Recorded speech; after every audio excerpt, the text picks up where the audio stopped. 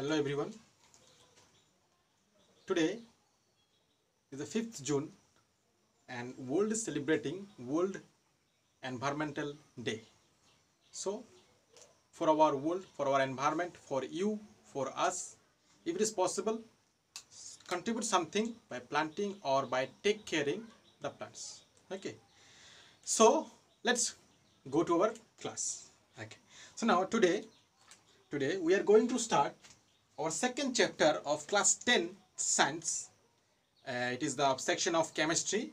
So the acid, bases and salt. Okay. So here the acid, bases and salt. See, acid, bases and salt are maybe of artificial, maybe natural. Okay. We will discuss both, some artificial also, some natural also. Okay. So now acid are the chemical having naturally it is sour taste, and base are the chemical having bitter taste and the slippery nature, and salt have the individual taste. That means different salt, different taste. Okay. So now by tasting, that means by eating or tasting, we can say which one is acid, base and which one is salt. But these are maybe artificial, maybe natural. So these are not good for our health. Up to some extent, depending on their character, depending on their source, some are helpful. That means some are, you can say, good for our health up to a very less extent, small extent, and some are bad for our health. So we can say that by simple eating or tasting, we cannot say which one is acid, base or salt. Actually we can say, but we cannot use this route to say which one is acid, base or salt by tasting. So then we need to, you can say, take the new approach or new system by which we can say which one is acid, base and salt. For this we have to go to the chemical nature, chemical change for the individual parts. Okay. So let's first start. First of all, I am discussing the acid and base, then we'll go to the salt section. Okay. So today we'll see the basic knowledges of acid and base, so that you may have a clear knowledge about the acid and base according to your level. Okay. So some topics it is given in your book in a short form. Some topic we'll know for our better understanding about the acid and bases. Okay. So let's start. So I'm writing acid. Okay, little bit about the acid. Okay, acid. Acid are the chemical of sour taste. Sour taste. Okay. So acid may be natural, may be artificial, may be natural or may be artificial. Suppose if you say, you know this, okay, natural acid, suppose our lemon juice, natural acid, sour taste. Suppose curd, natural acid, sour taste. At the same time, these are weak acid. Okay, it is good for our health up to some extent. But if you are comparing with the formic acid, this is present in the ant sting. This one also a natural acid, but it is not good for our health. If 2-3 that black color big ant is bite, no, then the pain may have for 3-4 hours, and that portion where it cut, it has swelling. At that time, what do we use? We use base. It may be your limestone, that means chuna, or you can use a baking soda also. Okay, which neutralizes the acid by the basic character of that chemical. Okay. So this is the acid.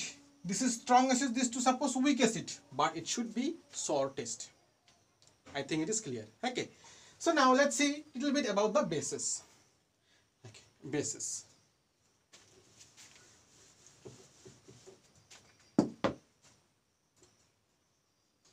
Base. Base are the chemical of bitter taste.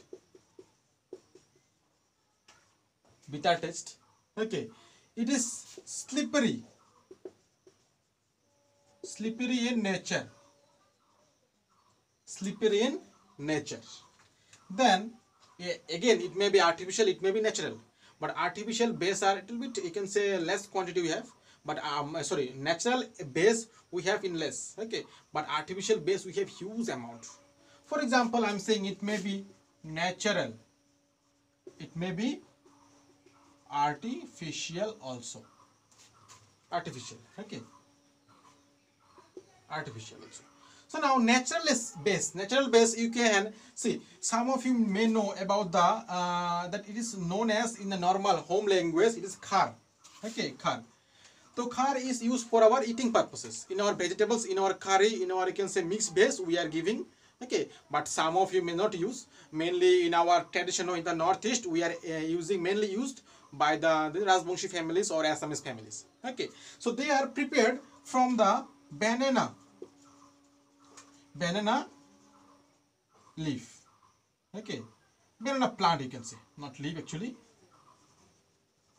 plant, actually no, that body of the banana plant, that means stem part, after, you can say, drying in the sunlight, no, they just burn it, and from the burning ashes, after some using process, they used, or they prepared a clear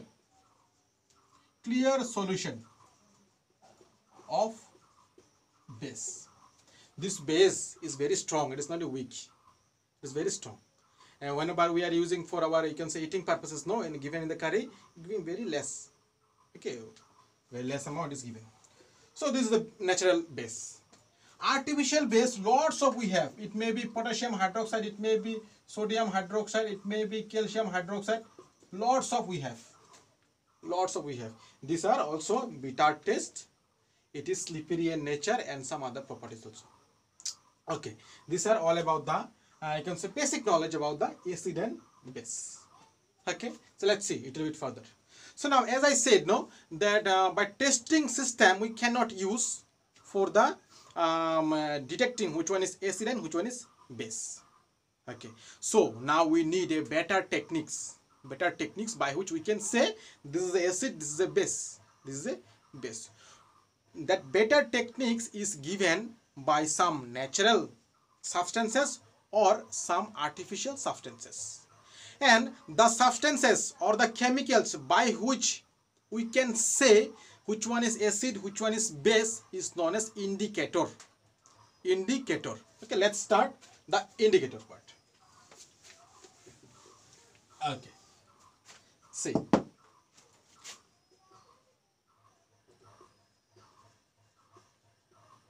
indicator, okay, we can say indicator are the substances are the substances, okay, which indicates the acidic or basic nature of a unknown chemical, okay. Are the substances which can say, or this word we can say, which can indicate, okay, indicate the acidic or basic nature of unknown substances. See, now these substances may be you can say liquid, may be solution,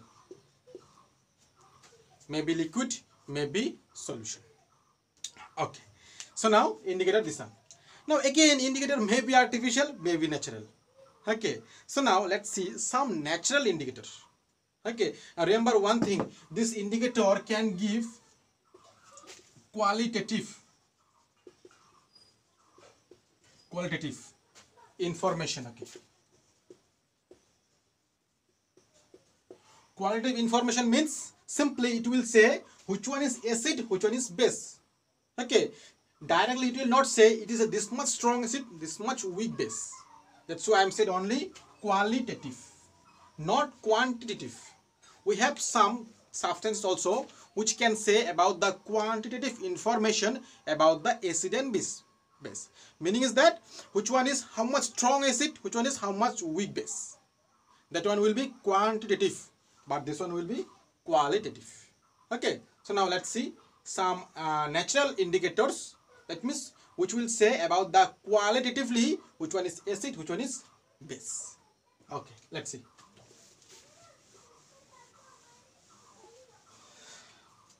Okay. Natural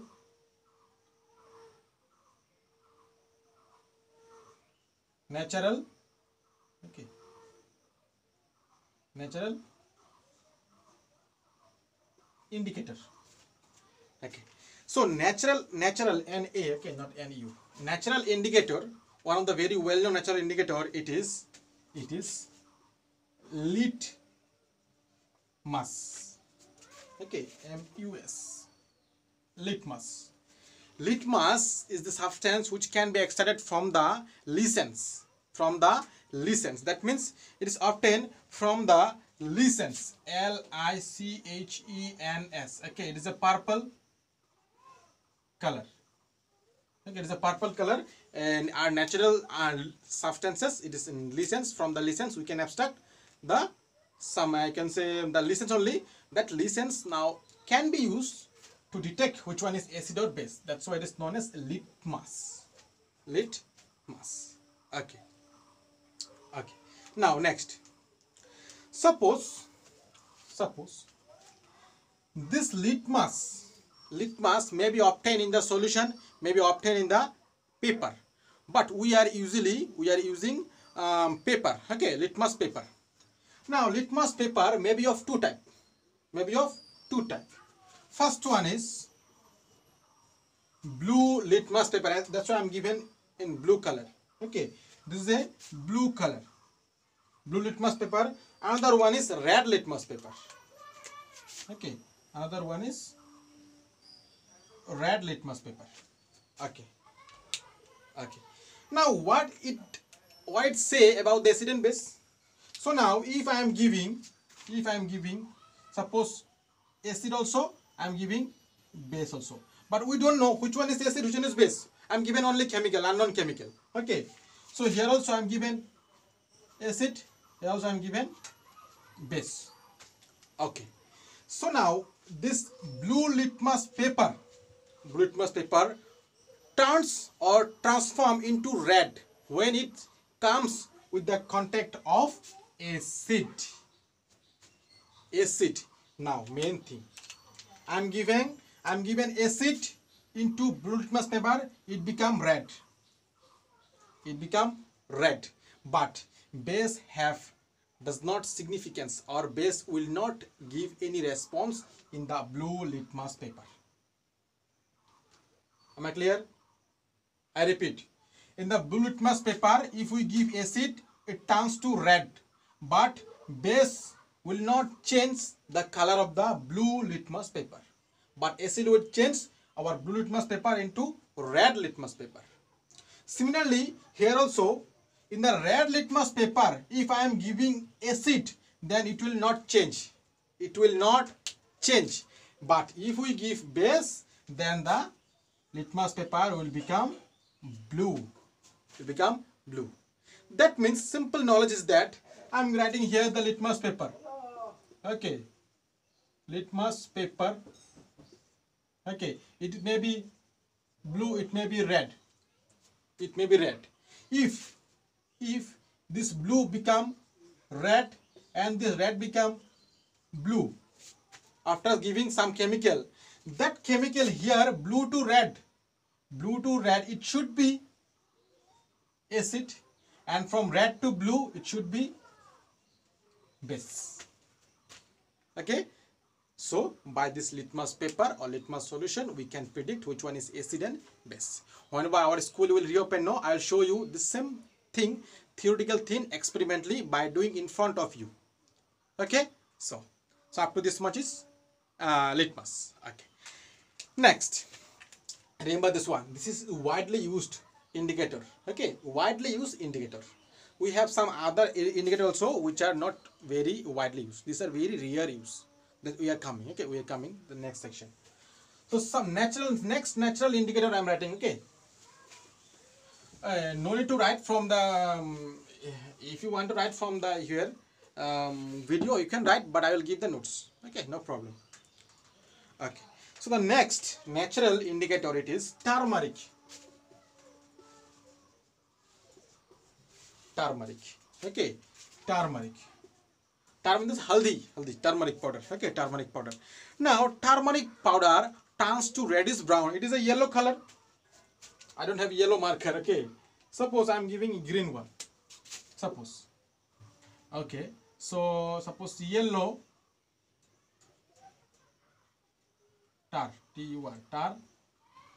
yellow turmeric powder turns to reddish brown. I'm writing that with red color. Okay, reddish brown.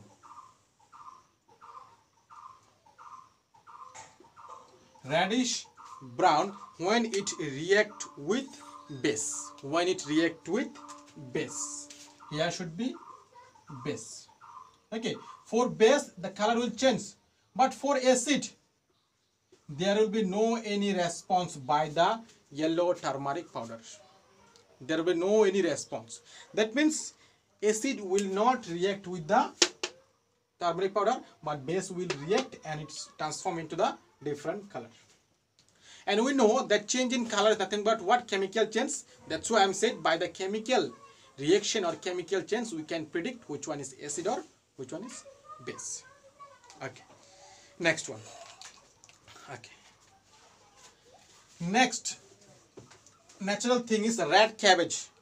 Red cabbage. Okay. It is red cabbage. Okay, red cabbage. Red cabbage is also another natural indicator by which we can detect the acid and base. Okay, so now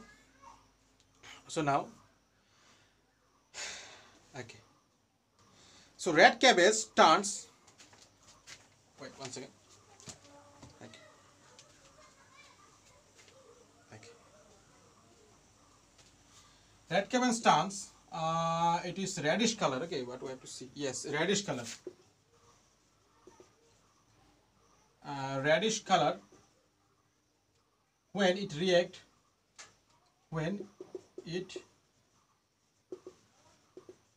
with acid.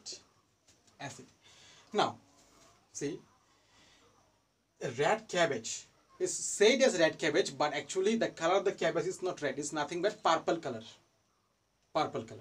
So it turns to reddish when it react with base. Now it's react with acid also, it react with base also, it become greenish color when it react with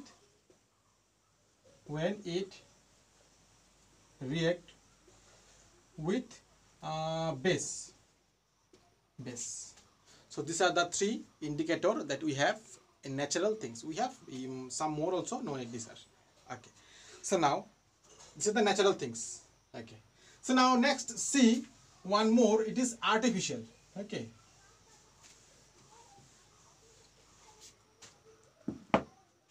artificial indicator. So one of the well-known artificial indicator is that phenolphthalein.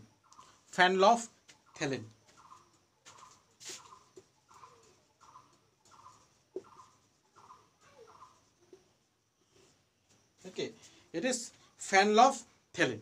Phenolphthalein is a white color powder whenever it is mixed with the alcoholic solution and it becomes the phenolphthalein solution.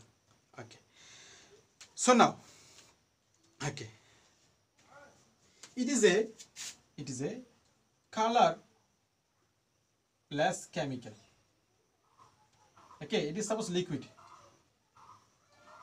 When this one actually pure phenolphthalein is in powder, it reacts, it is dissolved in alcohol, very less amount alcohol, then it become a clear solution, and that solution is used as a phenolphthalein solution for the detection of acid and bases.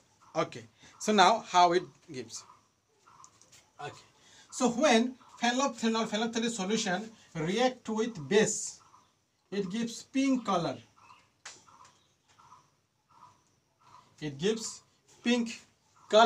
But it is not able to change the color of acid. Okay, no change in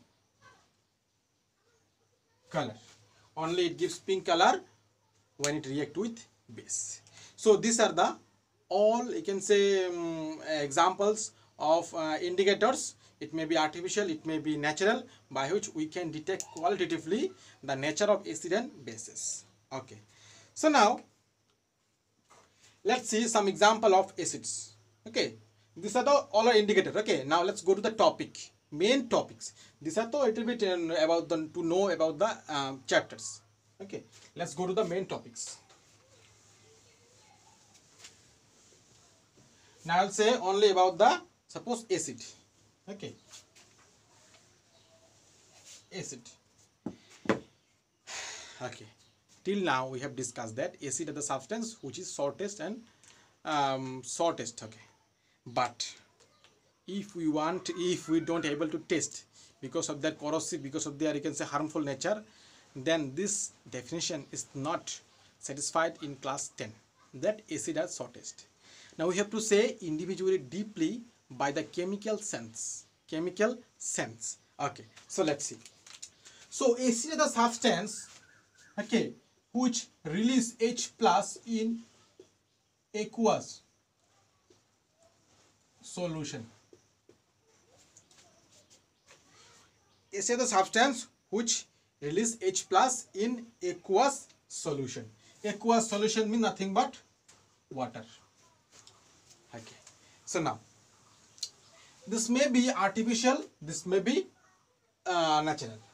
If I am asking some artificial, some natural, I've already said. Some artificial, sorry, first of all I am discussing about the, suppose, natural acids. Some natural acids, it may be CHOOH. Its name is methanoic acid. Methanoic acid. Okay, methanoic acid is mainly obtained in the it is honeybee sting. Okay, sting of the honeybee. Next one, suppose I am saying the formic acid. As I am said, it ant sting. Okay, ant sting. Its formula is it is methanoic acid. No, it is a formic acid. Wait one second. Okay, it is formic acid. It is obtained in the ant sting. Ant sting. Okay. Next one, you may have, suppose, it is it may be, you can say, lemon juice. Lemon juice is what acid? Citric acid. Okay, citric acid. You may have oxalic acid in guava. Okay, oxalic acid in guava. So lots of we have. Okay, so beside that we have some artificial acid also. And artificial acid are mostly strong acid. Mostly strong acid. So in the artificial section, okay, it may be HCl, hydrochloric acid. It may be H2SO4, sulfuric acid, nitric acid. These are some artificial well-known acids. Now, if you remember, no, these are all are made of by, you can say, artificially by some chemical of inorganic substances. Inorganic means these are mainly used the non-metals. If you see nitrogen, sulfur, oxygen, chlorine, all are non-metal, and that's why these are known as inorganic acid. And these are so much harmful for the human body. So much harmful for the human body. Okay, but these are all about the acids. Okay, now we have to see how these acids are react with the different type of reagent, different type of environment. And for example, suppose acid react with water, acid react with salt, acid react with base, acid react with any oxide, like this. So we have to go stepwise how acid, not only acid, base also we have. Bases react with a different environment, different condition, different reason, and we have to see stepwise. Okay, so for today this much only. Next day we'll see some other topics. It may be video or it may be online class. Okay, so thank you.